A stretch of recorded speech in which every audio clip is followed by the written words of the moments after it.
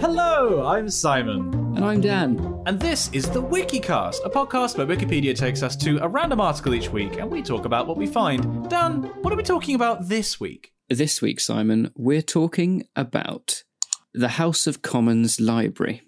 Oh my God. We literally, what did we say just before we started recording this episode? Whatever we do, we won't talk about Brexit. I then hit random article and got the House of Commons Library.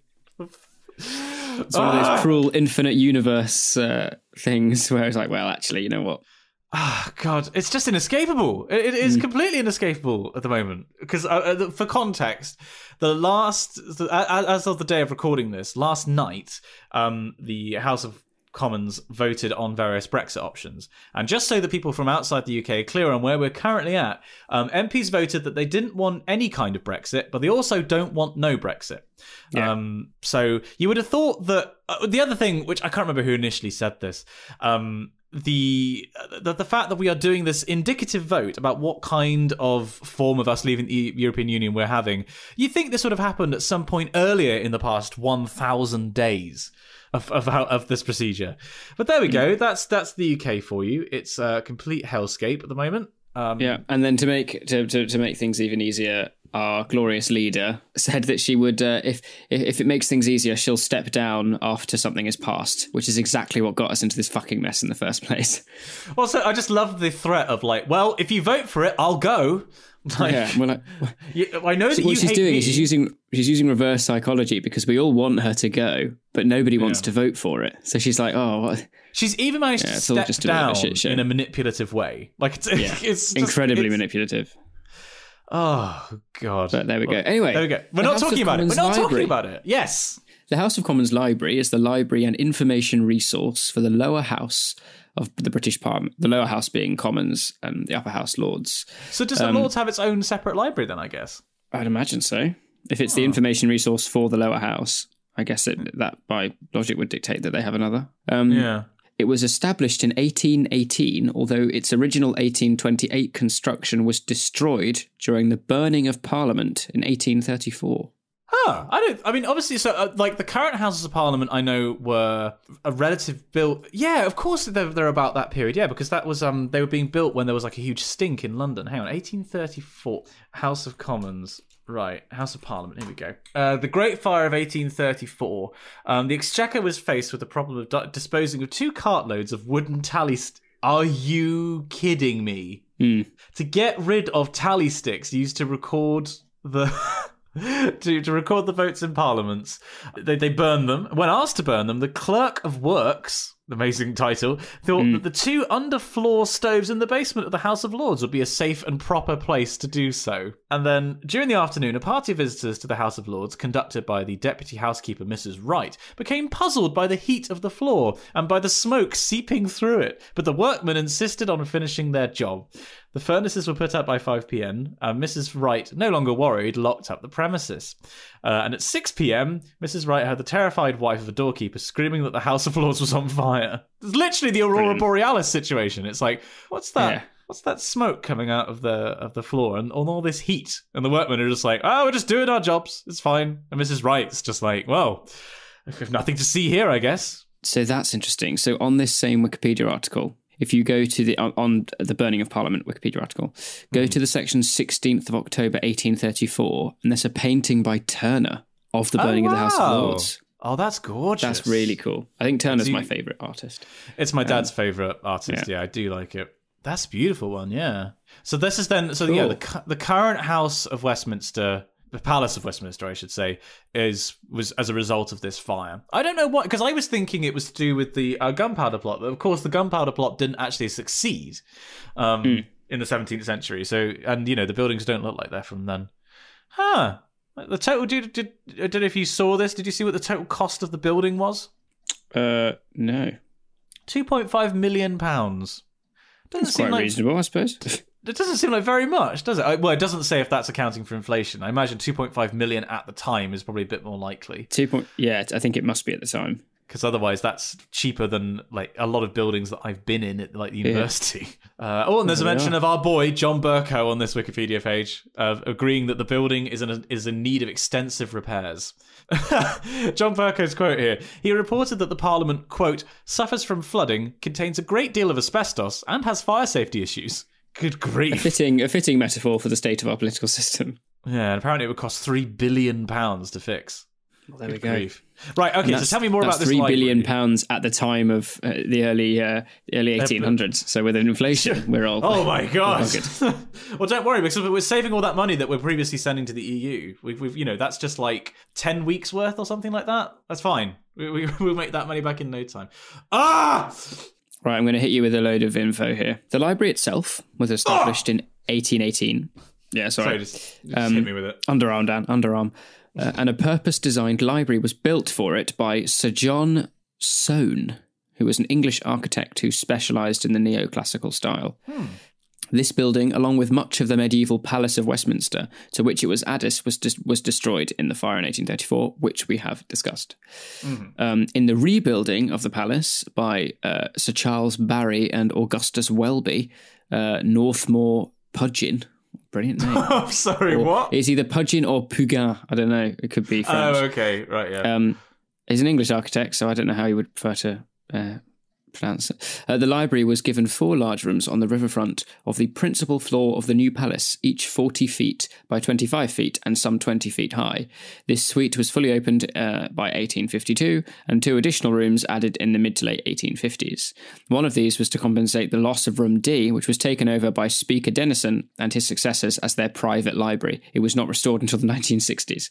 Well, I'm sorry. Did some members of Parliament commandeer the Parliament? The library. So John Evelyn Denison, 1st Viscount Ossington, PC, was a British statesman.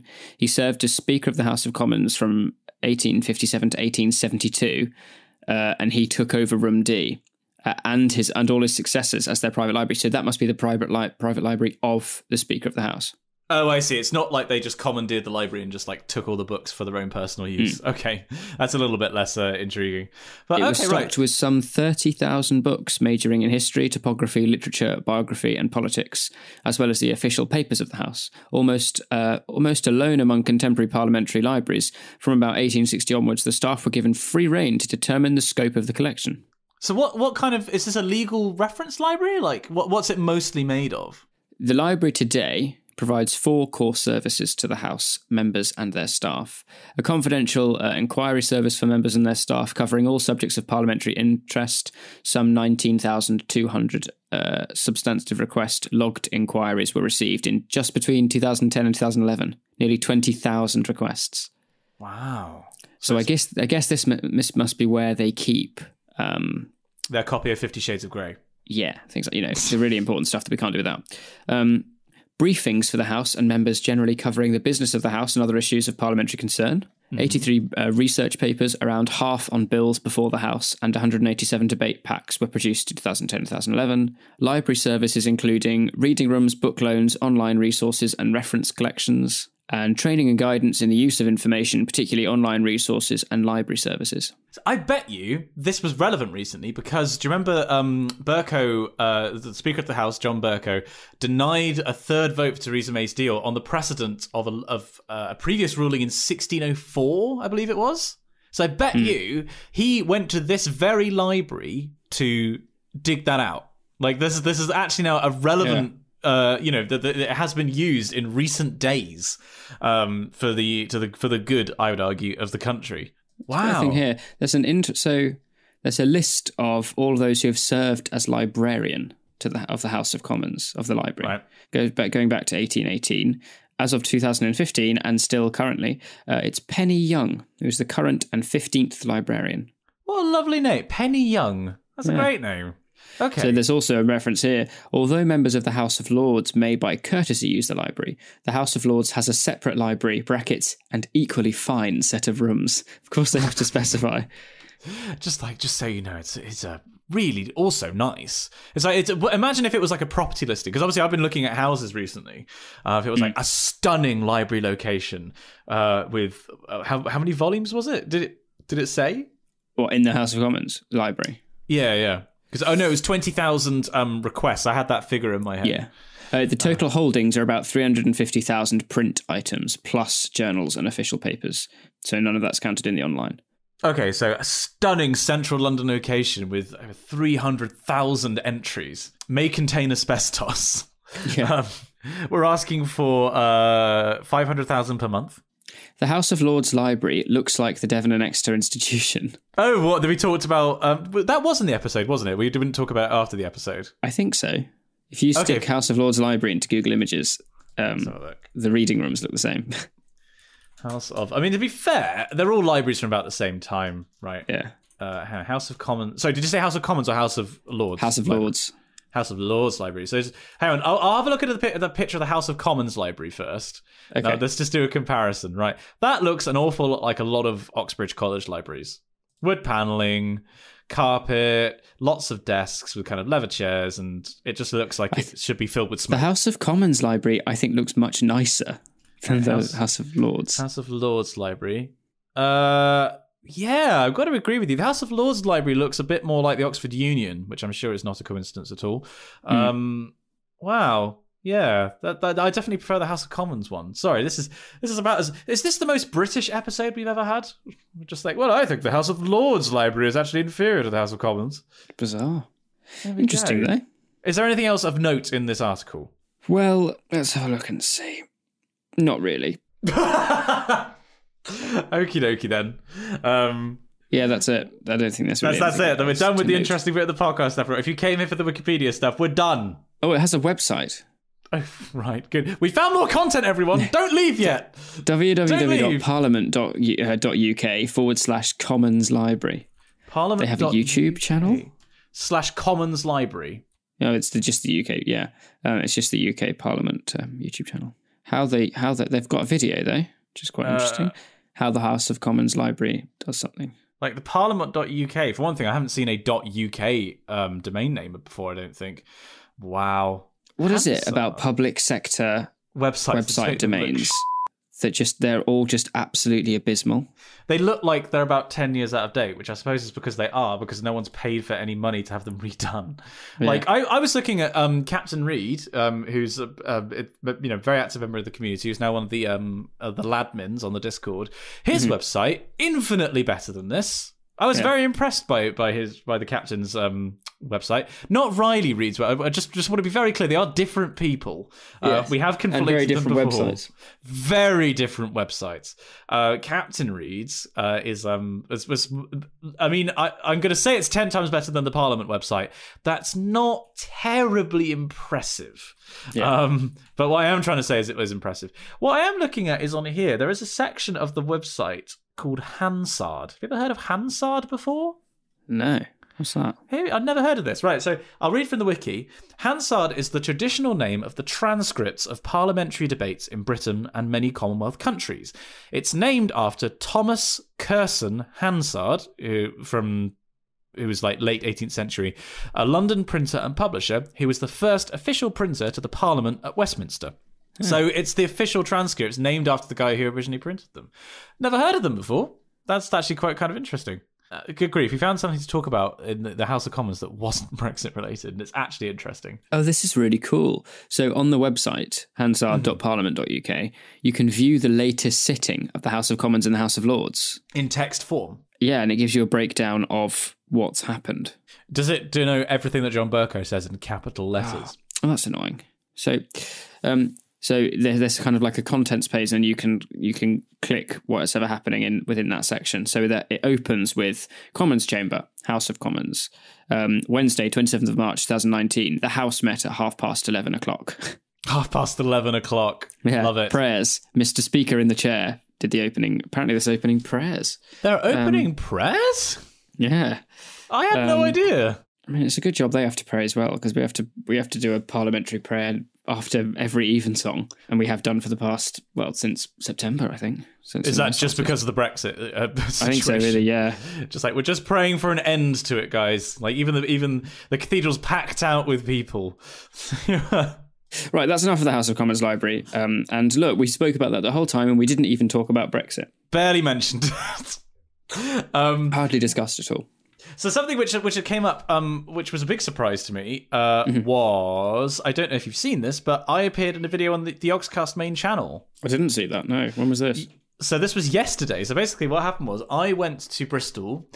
Basically some friends of mine got engaged and they had like a surprise kind of party for it, which was really, really fun. Lovely to go back. And as soon as I was in Bristol, I messaged Lewis. I was just like, hey, I'm in town. Do you want me to come in and film anything? Because like normally I've been a part of Civ streams with them before. And I was like, well, do you want me to, we stream on Mondays? Shall I stay for another day and then I can come in? And he was like, yeah, sounds good. So I did a stream from like 2 till 8 playing Civ. But what I did before that was they were like, yeah, we were playing some GTA, but we just had a dropout. Do you want to come play GTA with us? I was like, well, I've never played before. I've never played GTA on the computer. I've played a little bit of GTA 5 on a PS3. Yeah, sure. How badly can this go? But what I was expecting was that it was going to take them weeks to edit it because, they're a big YouTube channel. They've got a lot of stuff on the go. I assume that their backlog was like quite a few days. But it came out on, Wednesday? So it came out 2 days after I recorded it. And it's interesting to, like, I always assumed that with these big YouTube channels that, with the gaming ones, that it was always, what happened in the recording session was always quite different from the final product. Like, there was a lot of stuff that was cut out. There was a lot of talking over everybody. But what was quite surprising was that when you were actually playing, it felt exactly like a video in that actually the editing is relatively minimal, but it's all the little things just to make things a bit more understandable and to shift audio around, changing of points of view and things, and and cutting out bits that just drag a little bit and maybe jokes that don't quite land. But it felt like exactly the end result was almost exactly like my experience recording it, which was quite surprising. But it was, it was really, really fun. I would highly recommend recording videos with the Yogscast if people get an opportunity to. They are a lovely group of people. Even if I do still suck at GTA, although I didn't DNF in at least one race, so that's something. I'm just on the video now, and 15 hours ago, someone called Nikolai has commented saying, "You sound like Calf." Well, the thing is, though, I actually talked in the GTA video, so I can't sound that much like him. But I have had that before. Somebody mentioned that on the stream that I sounded like Calf.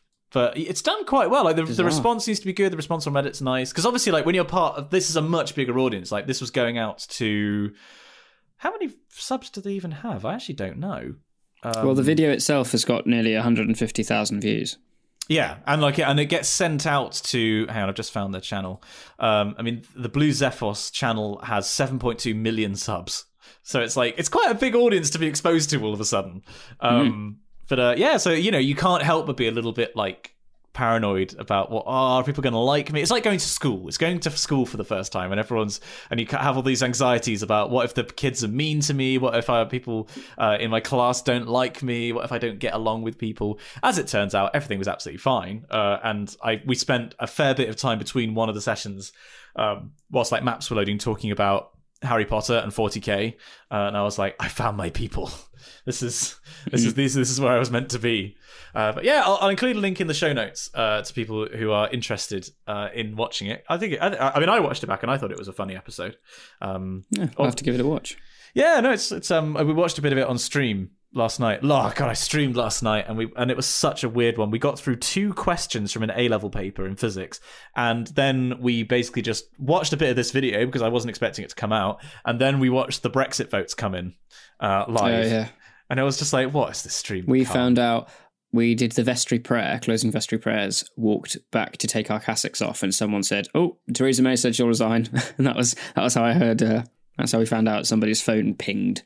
And, it's the when you get a BBC News notification, it's like, oh, what's it going to be? What's it going to be? Because especially when there's times of there's a debate happening or whatever, and you're like, what I've started doing is when there's a group of people, if I'm around like me, Pixel Girl, or like a other group of people, just be like, right, what do you think? Let's take bets. What is that? What is that news notification?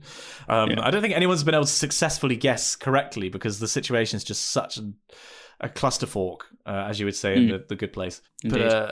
But Good grief. Anyway, sorry. So yeah, that was that's just something to bring up. Seeing as I don't think it fits terribly neatly into any other corners. That I am now part of the Yogscast cinematic universe officially, which is the YCU. Very good. I like what you did there. Cool. Well, shall we then? Seeing as you were just talking about it, we talk about your choral piece of the week. And this will be my piece of the week. Drum roll, please.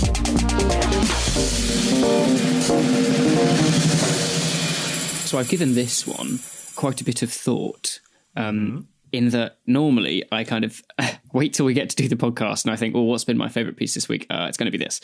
But I've known for a couple of days, in fact, since Monday, what this piece was going to be.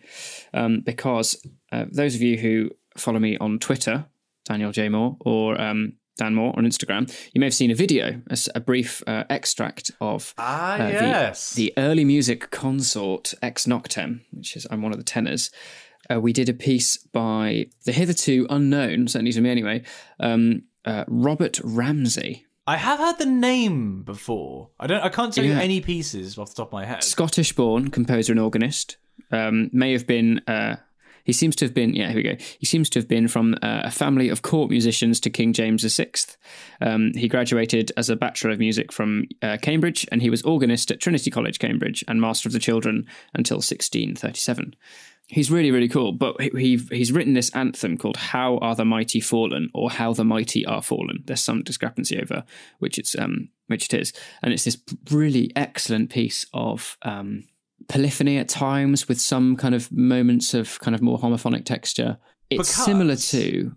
Oh yeah, go on. Because you recorded this and you're performing it and the composer's dead by several centuries, does that mean that we can actually just include the recording that you made in the podcast? So you don't even have to describe it. People can hear it. Yeah, we can do a bit of that clip. I don't have the full recording because the whole piece goes on for about 12 minutes. But okay, well, the brief clip we can use. I shall we shall do some with some editing magic. Thank you, Adam. Here's a brief extract of How Are the Mighty Fallen.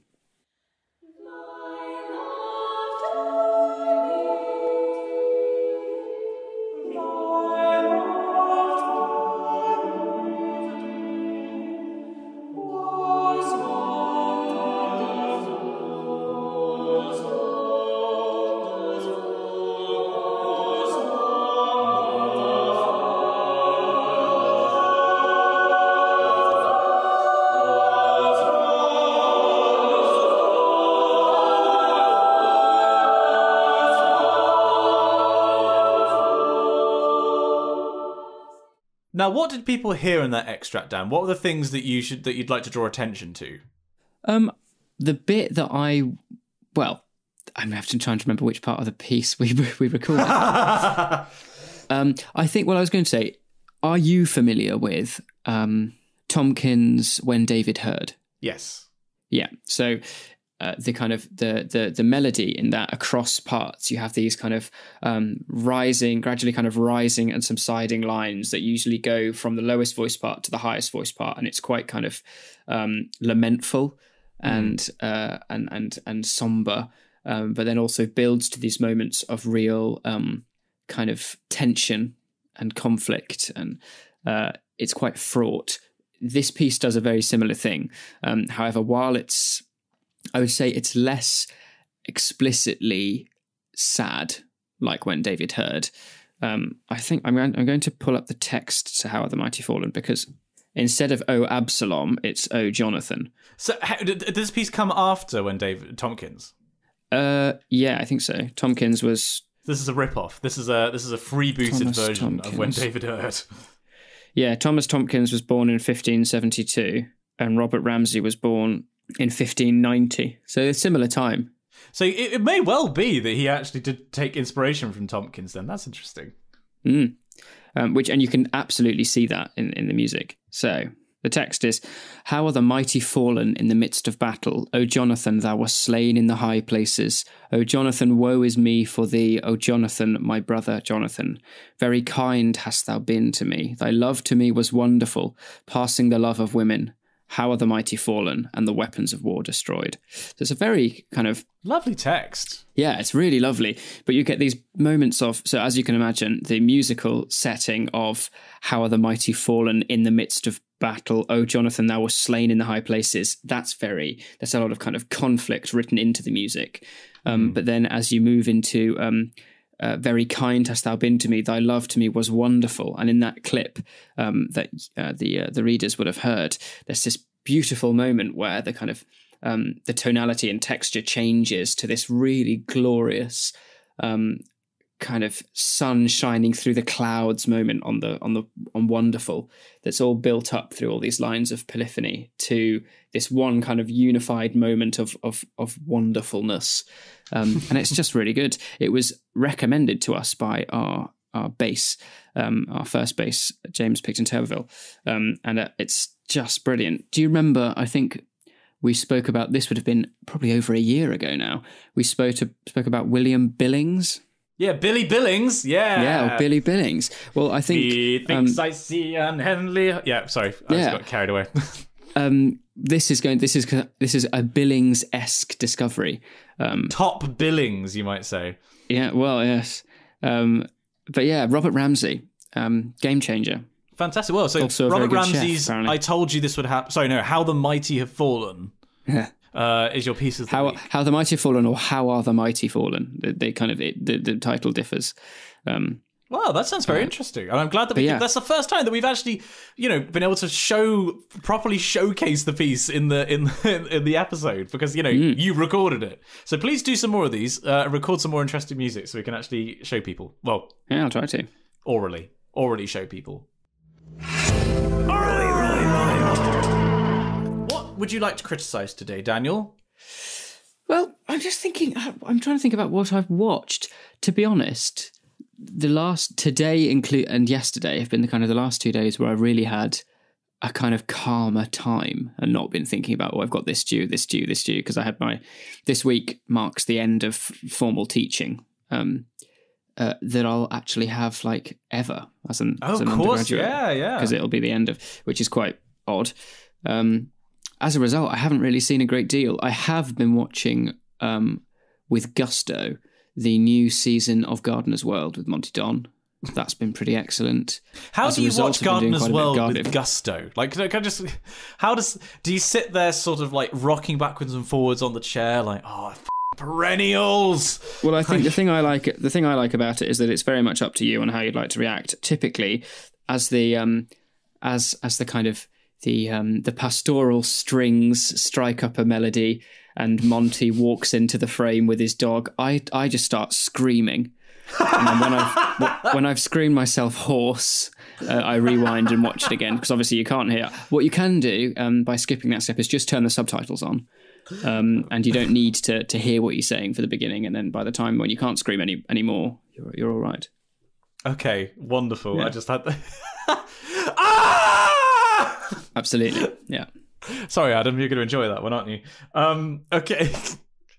I mean, did you catch up on Umbrella Academy at all? No. You definitely. So I've finished that now. Pixel and I have finished it. I did. I'll tell you what I did watch, though, which I really loved and forgot how much I liked. Avengers Infinity War. Oh, right. So you're watching this and preempting, to refresh before Endgame. Did it hold up on a second viewing then? Yeah, I'd say so. I mean, obviously, it wasn't as the ending wasn't as shocking, because you kind of know you kind of know what's happening. It's not a teleological plot the second time round. Well, no, it is a teleological plot the second. Every movie has a teleological plot the second time round. That's interesting. Sorry, go on. Yeah, it was just a kind of visual feast. You forget how brilliant the kind of the CG and everything about it really. Now, I really liked it. It's interesting that you use the phrase visual feast, because one of my favourite YouTubers, who I think is really perceptive, is Patrick H. Willems. I don't know if you've watched any of his stuff, who does video essays on movies. And what distinguishes him is that he will, instead of just doing something like, for example, not to put down her content, but something like Lindsay Ellis, who does for the most part, she has actually started doing more of this recently, to be fair. Just talking over clips of the films and maybe a little bit to camera. What Patrick does is actually include filmmaking techniques and sort of short movies almost in his video essays. So it's quite a meta discussion of film themes sometimes. And he's done a 2-part series that's about an hour of content in total about the limitations of the MCU. And specifically, he's had a bee in his bonnet for a long time about how flat everything looks in Marvel movies, and like how boring the cinematography is a lot of the time. Because I would agree wholeheartedly with you that the CG is amazing. Like the way that they brought Thanos to life is like, he's undeniably like a character. Like he's photorealistic. But the cinematography in general, with a few notable exceptions, is really quite dull and boring. I think Infinity War has been one of the exceptions to Marvel's kind of more recent back catalogue. And when I say recent, I mean like post 2005, where I thought Infinity War made more of a concerted effort to emulate comic book style framing. So if you think, if you went to, so, you know, like think of the initial charge that the Avengers make when they're in Wakanda, is it? Yeah. If you, I remember kind of watching it, I rewound it and just periodically hit play, pause. And you know how in comic books, how they do splash pages. And you'll have moments of kind of like the framing will suddenly be completely different, and you can almost, it'll be kind of angled in such a way that it gives the image movement. You get just as much movement in a frozen frame as you do when the image is moving, because of the way that they've moved the camera. You absolutely should watch this video series. It's only 2 videos. I shouldn't really call it a series. It's a video in 2 parts about why Patrick H. Willems thinks that Joss Whedon was the best person to do that in the MCU. Like, the classic example is that shot in the Avengers of this, in the original Avengers, of, you know, the camera rotates around, it's the whole group like facing outwards, and they're united for the first time properly in the movie. And it's like that's in a way the most iconic shot of the whole MCU.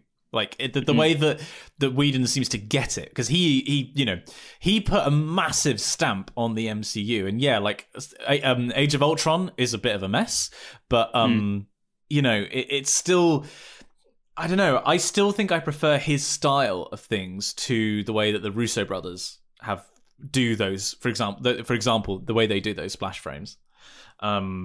Yeah, you should watch it. I'll include a link in the show notes to people. I think he's one of the best film YouTubers at the moment. I'd highly recommend the video series, because it's, you know, he's watched every single one and put a great deal of thought into this. And like, I think in a way it is difficult to voice a dissenting opinion about Marvel.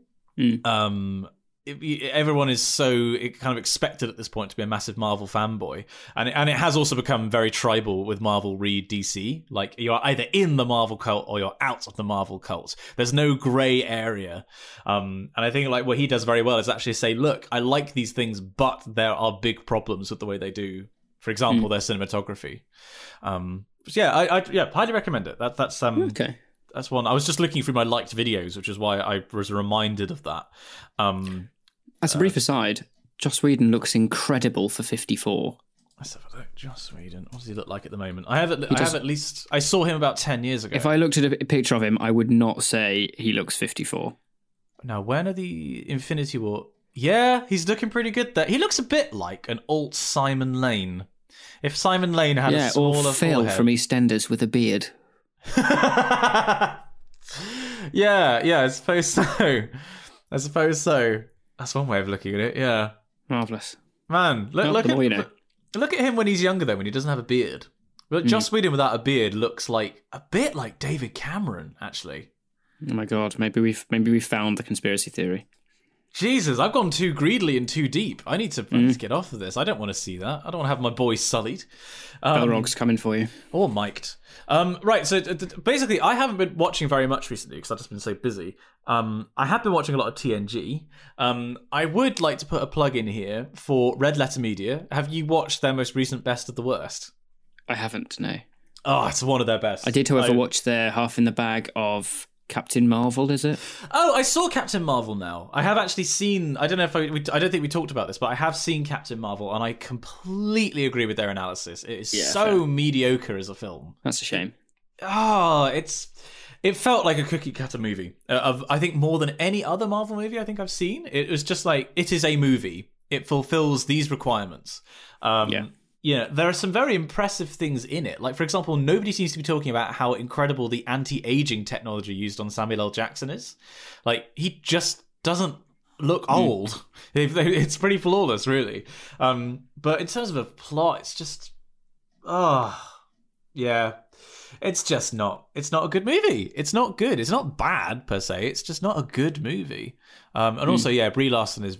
Like, I didn't really notice it at the time, but... because possibly I'm quite unimaginative in this sense, but she is definitely miscast. They definitely could have gone with someone a lot better for that role. But yeah, there we go. So yeah, but what I wanted to just plug briefly was Red Letter Media. Their Best of the Worst series is possibly my favourite series on YouTube. And the most recent one, it's an hour and 20 minutes long, but oh my God, is it worth it? It's so good. They're doing, for very, very briefly, basically they watch terrible movies and they they vote on which one they think was the best, and there's an extended discussion. And bear in mind, these are trash, like The Room level movies. But this one was a little bit different in that they did a battle of the genres. So they watched one horror movie, one action movie, and one sci-fi movie, and they voted on which one they thought was the best representative of the genre. And they're all crazy. They're all absolutely crazy movies. So if it's a good introduction to Red Letter Media for those of you who maybe haven't watched any before. Yeah, that's my thing for Critics Corner. I've been reading and whatnot, but I've mostly been working. Been a busy boy, very busy boy. Well, shall we go over into corner that powers the other corner? It's the mitochondria of the podcast, Dan. Powerhouse of the cell. Yeah, let's do it. Top lad. So we're in Patreon corner, Simon. I can't help but notice that you've gone a little quiet. What are you doing? Well, I'm busy, Daniel. I'm changing the Patreon. I'm doing it. We've been talking about it for weeks, but there are no more top lads. There are no more top lads, Daniel. Gone. They're gone.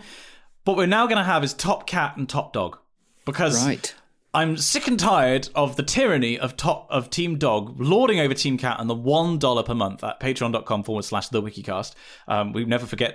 We always forget to actually say the URL. But I'm convinced that all the people in Top Lad are actually cat supporters, but they're too nice to us and they want to give us $5 a month rather than $1 a month to support the podcast and everything we do. Where does their money go again, Dan?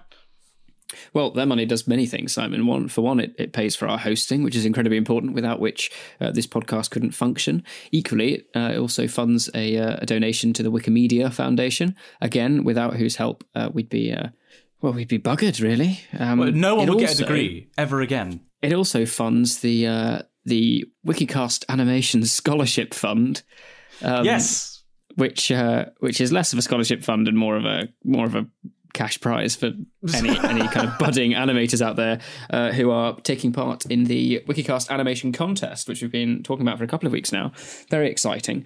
Do get your entries in, people. I'm really excited to see some. Okay, so I've just created the 2 tiers for Top Cat and Top Dog.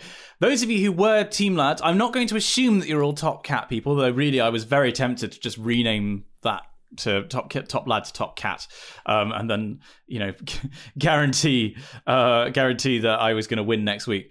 Top Lad's gone. The Wikicast is now massively unprofitable. Oh my gosh! Right, there are now Team Cat and Team Dog tiers, and there we go. They're now on the. They should now be visible because Patreon's had a redesign, which we were just about off camera. Everything we do in this show is off camera because we don't have cameras. There we go. But right, so if you're a Top Lad now, you're going to need to put in your vote for whether you are a Team Cat or a Team Dog supporter. So if I go on the page now, it should all be updated. There we go. Live editing happening in the Wikicast several days after it happens. Truly appearing behind the curtain. God, it's like being in The Wizard of Oz. So there we go. If you're a top lad, we're not going to read any because we now deleted the tier. So we have just said, or I've just said in the Team Cat, Top Cat and Top Dog tiers, that your name will be read out in each episode of the show. We will be reading out our respective teams. So you know, starting from next week that'll be the case. But obviously those tiers are empty, and Team and Top Lad doesn't exist anymore. So it's quite a relatively short Top Lad section. But you know, as Dan says, the Patreon makes this show possible because we don't do ads. This pays for Adam being able to edit the podcast for us. It pays for the hosting. It pays for us being able to do contests like the animation contest. It's pretty fundamental to the existence of the show, is what I'm saying. So those of you who are willing to support us, even if it's just $1 a month, make a massive, massive difference. So thank you very much. Now, I wonder, before we jump on into Crisis and Correspondence, given that we've been on Patreons and we're looking towards our wonderful readers, cast your mind back a couple of weeks, and you may remember that we discussed a music survey. Yes! Do you recall this? The track record. I'm making a big deal about this because I don't want it to just to kind of breeze under the radar as a thing that I did, because it took ages. It was there were two things that made this process incredibly frustrating. One, there wasn't really a set format of how people should send in their kind of their answers to this survey. If I had a unified format, it would have meant considerably less kind of research on my part. Also, I realised what I could have done to speed up this process way more was just make like a Google Doc, and people could have filled it in, piece of cake. But no, I didn't think this through at all. So I've learned lots of things in this process. However, we've had, quite frankly, a staggering amount of emails. I think the most emails we've ever had for any kind of piece of correspondence. They're still coming in to this day. So I'm gradually adding to this this document, this Excel. God, I'm even in Excel. This is how exciting we're getting. But what I've done so far is I took each of your answers to these questions. So that was your favourite song, your most played song, and your most recent song. I've popped them into a table. Now, this is where things took ages because people might not explicitly label each choice as favourite, most played, most recent in that order. I then had to kind of write out each one. Oh no, you had to read the emails. Oh no. Well, no, I had to read them, but if they had been in a kind of in a set format, I could have just copy and pasted each one as I read them into a table rather than having to format the table at the same time. I then also failed because what I wanted to do was be able to kind of do a breakdown of who listens to what, which genre is most popular. Are there certain artists that are, most interested? The genre one was what I was most interested in. So I then had to take every single song. So that's 3 songs per person. And I think this table I've got has 35 people in it. So what's 3 times 35, Simon? 105. Yeah. So that was 105 separate Google searches to try and hone and It sounds like a great deal of work, Daniel. We appreciate your efforts immensely. Genres, oh man. Anyway, but we can now officially announce that there is a lovely, sexy-looking pie chart, and I love a pie chart. We shall put it on the Patreon and in the Discord after this goes out. They'll be uploaded imminently. I'm not going to upload the table because that has names next to choices and things. So actually what I'll do is I'll just hide the names and put the list anyway. I'm also going to try and create a Spotify playlist and Apple Music playlist. And maybe YouTube one if I can be bothered, that will be publicly available. So should you be going on a journey somewhere and you want to be able to shuffle through a random playlist comprised of music that the readership listen to, and it's safe to say it's a massive scope of music. I'm noticing that someone's most played song is Africa by Toto. Well, at least 4 people have chosen Toto's Africa, which I think is brilliant. But for instance, we have The Doppelganger by Schubert as the most played piece, which is a classical piece. The next entry as most played was a piece called BTS Cypher 4, which is a piece of K-pop. We then jumped to some metal, then some indie, a bit of pop, some rap, some folk, and then Lana Del Rey. Who is, of course, a genre on her own. Yeah, well, yes. So what are your conclusions? The pie chart I've created. What are the headline conclusions? As expected, the most sizable chunk of pie, on 28%, falls under the category of rock. Now, rock is a pretty broad genre. Yeah. That's followed closely by pop at 18%. Then, interestingly, indie music and classical music are tied at 10% apiece. I'm surprised that we didn't have more classical music, actually, considering the demographics of the readership. We have, I think a couple of people had their favourite pieces they had 2 different Bach chorales, which I think is marvellous. Excellent choices. If you can remember that you were one of those people, then congratulations. Metal comes in at 9%. Then we have folk at 7%. So it is quite dispersed. Yeah. Rap at 6%. R&B at 4%. And then the kind of the remainder 6% falls under the category of other, because it might just be a genre that's so incredibly niche it doesn't actually have its own name. Although there was a new genre I hadn't heard of before called bossa nova. Yeah. Well, like the piece of music, what people call the Austin Powers music, is soul bossa nova. Yeah. Like that's what and it's called. So bossa nova come like slash samba was one of the choices, and I've listened to, as I went through and was looking up these various bands, bands that I didn't know. There's some really cool stuff. So you've all got really interesting music tastes, and I like it very much. So basically the headline conclusions here are that the Wikicast readership has diverse music tastes, but the most popular genre is rock, followed by pop. Yeah. So basically similar to the rest of the population. Yeah.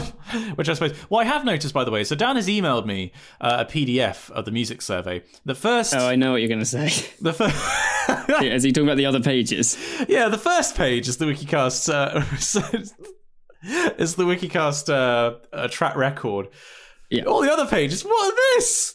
So they are just like preset when you choose to create a spreadsheet in numbers, I think it is. It gives you like a theme as kind of like, this is like a sample thing, and I just didn't delete the sample page. So you've got these other ones which will be... There are 8 sample pages of like explaining fundraiser results by salesperson, an area chart of different product sales in different years, temperature and rainfall for a particular location. This looks like it's probably California or something. Like, I find this very interesting compared to the Wikicast track record. This is much more. Well, there you go. It's a win-win. Yeah. Well, thank you very much, everybody, for emailing in your music listening tastes. I think that is interesting. Obviously, if you can make that playlist, which one are you going to go for? People's favourite or people's most played songs? I might just do a general big one of everything, because then I think in terms of what you might get when you shuffle, you'll get such a broad range of stuff. So the playlist will comprise of people's favourites, people's most played, and people's most recent. Okay, so it's going to be a snapshot of what people are listening to.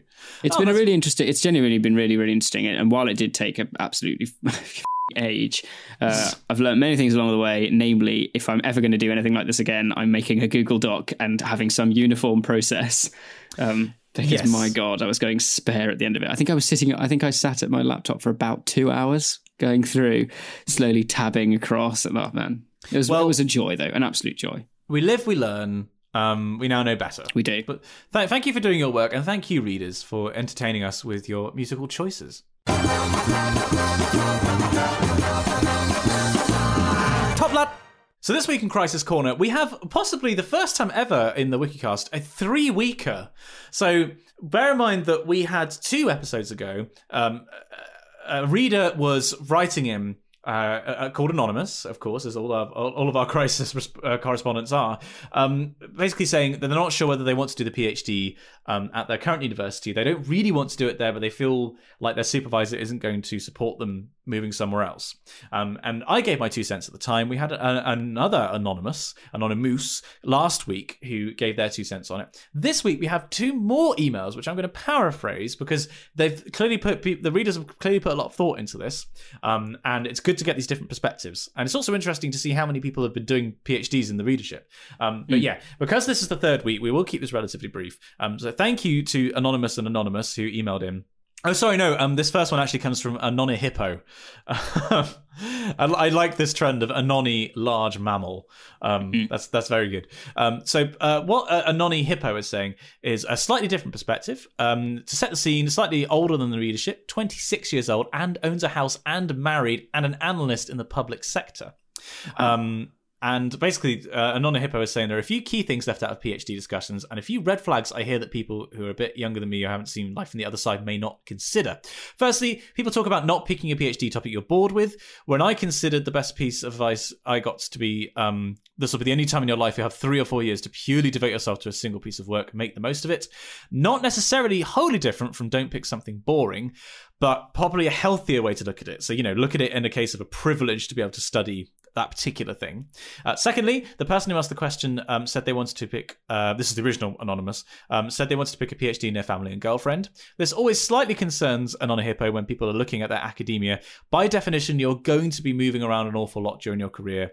And if being close to your family is important, then academia may not be for you. I think a very valid point. If you are thinking of going into academia, postdoctoral positions after you do your PhD, you will move around every couple of months. It's not a fun life. It's one of the reasons I didn't do it. So yeah, if you are thinking of not going into academia after the PhD, then, which makes me question, is a PhD really right for you? Then not really a problem, but very good point. And then thirdly, you often talk about how shitty PhDs are for those doing them, but if your reader is considering a family and has a long-term girlfriend, it's worth considering a decision as a couple. You don't go through a PhD on your own, and many people have to give up a lot of time and energy to support you in what can be a fairly all-consuming endeavour. If buying a house in the next few years is important, then a PhD will not be a route for you. Consider the opportunity cost. So it's not... consider the opportunity cost in the context of your relationship and what your partner wants to do. I am sure that Pixel Girl will agree with this, that supporting someone doing a PhD is a lot of work. It's not easy, not just for the person doing the research, but for the people in your life. It's not easy, yeah. And then finally, last point, I think everyone, including the initial questioner, should make sure they consider other careers. I hear so many people who are interested in analysis and numbers and creating impact who say their solution is to do a PhD. For some people, this is true, but for a vast majority of people, you may well be able to do a lot more impactful research working for public sector and third sector organizations, and even, shudder, in the private sector. You will earn significantly more than you would doing a PhD, and in some cases, you would be doing and in some cases, than you would be doing a postdoc. So very good advice there overall. I think it is worth considering the other options, and PhD isn't the only way to be doing research and to be having impact by doing something analytical. And yeah, I particularly do like the point, and I think it's a very good point about the opportunity cost in your relationship, because I think that's very true. And then secondly, we had an email from Anonymous Music. Nice. Amazing. Who adds also, same phrase, there are 2 quick cents. First of all, Anonymous Music agrees with the general advice given by Dan and Simon, follow the passion. Even amongst Anonymous Music's own PhD cohort, just under 6 months in, they can notice the difference between people who are really passionate about their research and those who are already flagging. Don't screw yourself over and tie yourself to a field that you're not passionate about. Do something that you can potentially imagine spending an entire career doing. Absolutely. Turning down your supervisor's offer will, of course, be awkward. Doesn't need to be a total washout, though. Showing interest in continuing work on co-authoring a paper will keep you in the supervisor's good books and ultimately stand you in good stead for all future applications. Also, take this opportunity to ask your current supervisor's advice about networking and potential opportunities. I'm sure if you show that your relationship with your current supervisor is still important and valid, hopefully they won't leave you by the wayside. Again, very field dependent, but I do think the idea about co-authoring a paper is like a good olive branch. That's a very good idea. And lastly, in the end, your supervisor would have to be very unreasonable not to understand your research interests ultimately lie elsewhere. It's not quite the same, but one of the people I applied to work with at a different uni to where the Anonymous Music currently is, was very disappointed when I didn't get PhD funding to work with her, but was very supportive of going somewhere else when I was offered a full scholarship. These kinds of conversations happen quite often in academia. Hopefully your supervisor will be understanding. Best of luck in your PhD journey, Anonymous Music. Well, Yeah, I think all very wise, sage. Very conscientious as Yeah. a fandom. It's got to be said. I do dearly love the readership. You're wonderful people. Right, let's go over to correspondence corner. So we have our first email here from Jessica. It's titled PhD Application. She says, "Hi, Simon and Dan. I emailed in a few months ago with recommendations on books about women's history in response to, episode 42, Women's Liberation Movement in Europe. And that email, I mentioned that I was in the process of applying to do a PhD in history, and I was really nervous about my chances. Since then, I've fortunately been accepted to a PhD programme. Well, Congratulations. Hey, well done. In the fall, I'll be studying European women's history in the medieval and early modern periods. So excited. Is there any advice you could both give about doing a PhD and adjusting to life in a new city?" I imagine we can answer those, but each one in that order, respectively. I'll have to move to another city when I start at this new university. I commuted to university during the entirety of my undergrad, so this will be a new experience for me. I'm nervous, but very excited to do this PhD, and I'm ready for the change. Keep up the awesome work. Love the podcast. Thanks, Jessica. Well, what about moving to a new city? I've just been talking for ages. So yeah. What's your advice? I think we've probably exhausted PhD advice. I would say in a new city, I suppose we don't say in terms of whether we're moving from a city like Exeter to a city like New York, in terms of, a big city to a relatively small one. I think you're going to be meeting lots of people on your PhD anyway, so that's going to hopefully make things slightly easier. But don't limit your social sphere to just through who you're meeting through kind of academia. Find other outlets that are completely different and have absolutely no relation to your academic side at all. So you've got something to kind of, when you want to ease off a bit and properly relax, you can really step away. Keeping that kind of work-life balance, I think, is really important. Yep, 100% agree. Yes. See, this might be a good opportunity to check in with the readership and see if there are any fellow Wikicast readers where you're going. You never know. Stranger things have happened on this podcast where we've realised that we've made connections with people. Yeah, from it's otherwise disparate locations. Not impossible, I think. No. Yeah, that'd be amazing. If you do a meetup, do email us with a picture because we'd love to see it. So what I would just say about starting a PhD is start at a pace that you can maintain. Don't sprint. Bear in mind that it is a marathon. It is a very long piece of work that you're about to start doing. And so you should, obviously you want to impress people when you start and, want to impress your supervisor, and you absolutely should work hard. But make sure that you are starting to work at a pace that is feasible for you to maintain. And exactly as Dan said, find an extracurricular. Find something that you can spend your time doing that's not work. It's just so important for your mental health. This is going to be a difficult time. It is a difficult time for everyone. Sooner or later, you will come across a point in your PhD where it is just feels like rock bottom. It just feels so incredibly tough. And having a support network outside of academia, I think, is super important to get through that situation. But yeah, pace yourself and be kind to yourself. It's probably the best advice I can give. We have another email here from Lauren titled "University Help" brackets. Seriously, please help. So we'll do our best. It sounds urgent. She says, "Hi, Simon and Dan. I'm having loads of trouble deciding between Durham and York for natural sciences. They've both given me the same offer, and I love both universities. I know they're so different, but I can see myself being happy at both. What's your take? Thanks, Lauren." I have never been to Durham. However, I have been to York, as I've got family there and friends at the uni. I think York is quite a bit bigger than Durham, is it not? No, I'm in the opposite situation. I mean, I've been to Durham University. I've never been to York University. I went to York when I was a kid, but that was way too long ago. I mean, so I think Durham is a collegiate university. It is, yeah. Whereas York, I think, is a pseudo-collegiate university. I had a friend who went to uni there, and he was saying that they were kind of trying to do an Oxbridge thing, but not really. So I guess it kind of depends on the structure you want. I think really the college structure makes a massive change. It makes a massive difference to your university experience. If you think you'd be better off in a smaller, more contained educational environment, I think, personally, I think that would be most people would benefit from it. Then I go for Durham.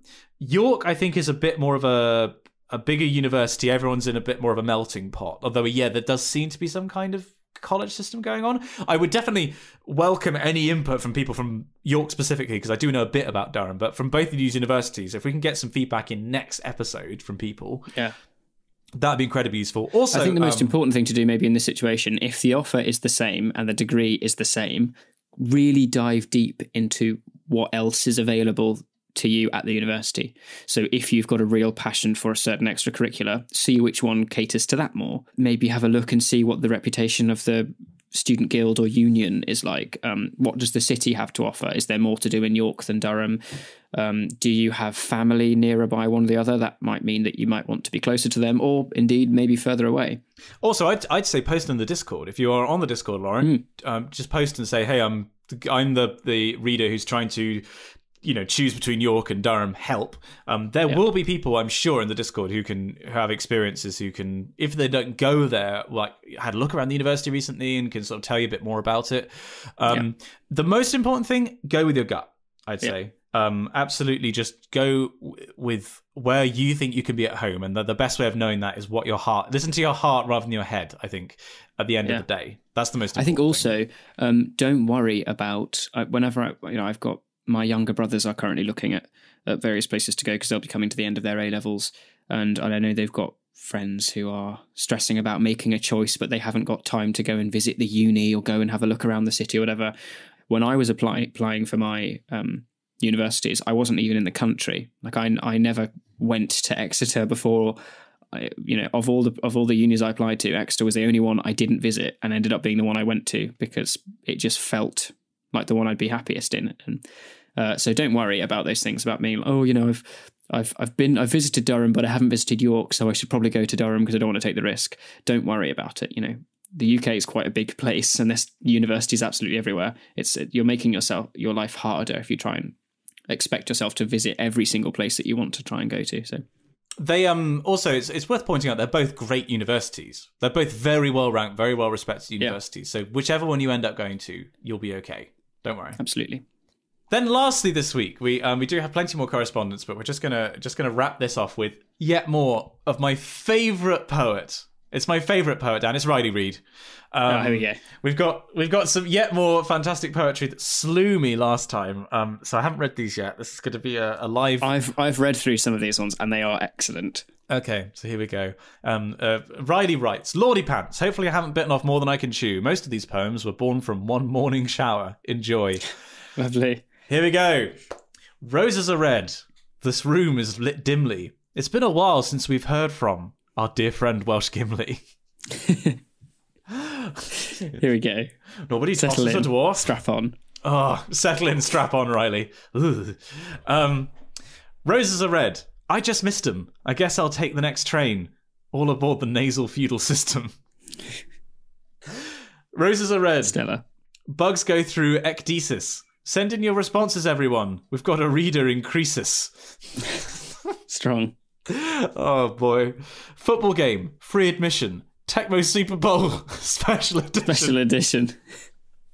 This is the most the most circle jerky way we could end out the podcast. It's like, here's a bunch of in-jokes from things that happened ages ago. Like, if you're new, you're not going to have a clue why these are funny. But they are to us, so you.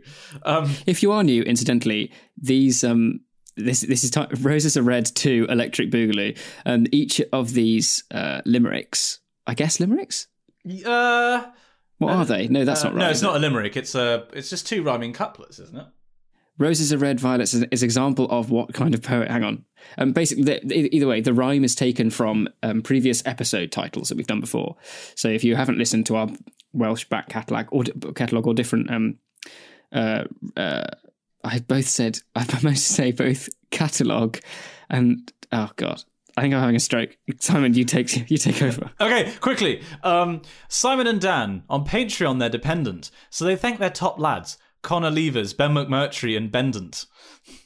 I like that. I like the fact also on my Patreon, Bendant has changed his name so there isn't a gap. It is just Bendant.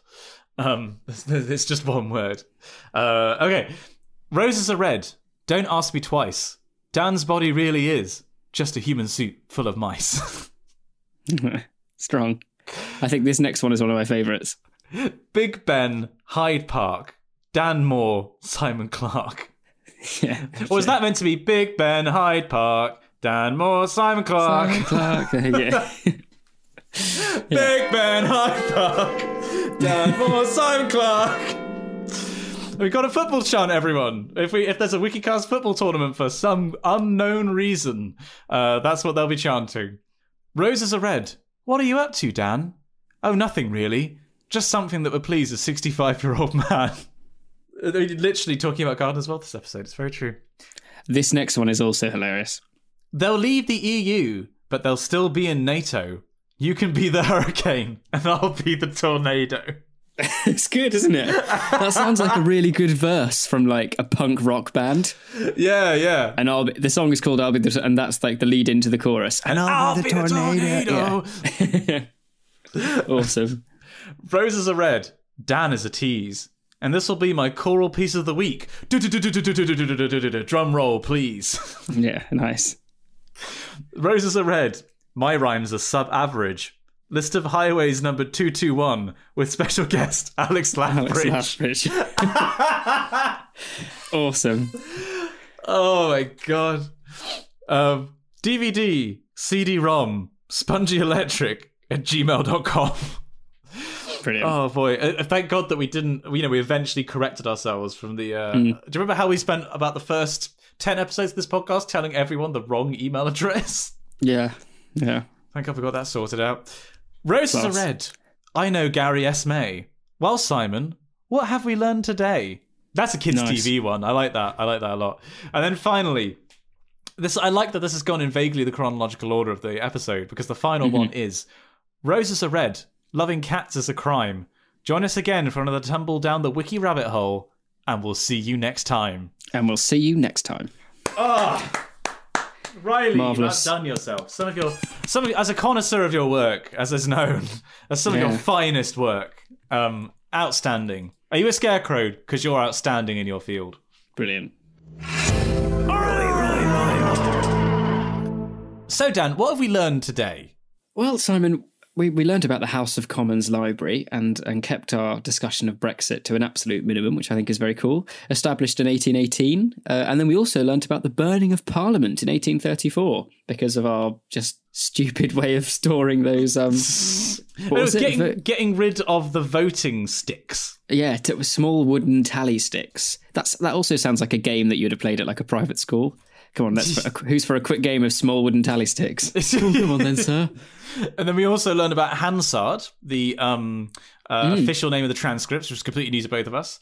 And we had a discussion of, we had my choral piece of the week from the legend Robert Ramsay, How the Mighty Have Fallen. Talked a bit about the MCU. I'd be very interested to see people's opinions. If people watch the Patrick H. Willems video, I would, especially if he's new to you, go and watch his stuff. I think it's really, really good.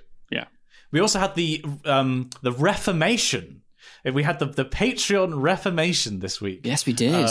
Going to the this marks a move into, I feel like, much like the BC AD move. we now have something equally as important. I nailed my theses to the wall, which was quite difficult because they're quite loose. And we've reformed the church. And there are no top lads anymore. And then following that, we had some cracking correspondence, including that amazing poetry. I love that. I absolutely love it. Stellar. That's all for this week's episode. Don't forget to subscribe to us in your podcasting service of choice. You can like us on Facebook, and if you'd like to see our faces, check out our YouTube channel, Spongy and Electric. More music survey requests, Durham versus York, and other thoughts on the show can be sent to us at spongyelectric@gmail.com. We'd love to hear from you. Roses are red, loving cats is a crime. Join us again for another tumble down the wiki rabbit hole, and we'll see you next time.